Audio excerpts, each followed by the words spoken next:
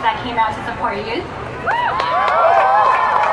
I'm Callie Jalish. I'm the former president of one of the unions here at the Environmental Protection Agency. I'm not there anymore, but I'm still fighting for the workers at the EPA. And I just want you all with us because workers are really under attack.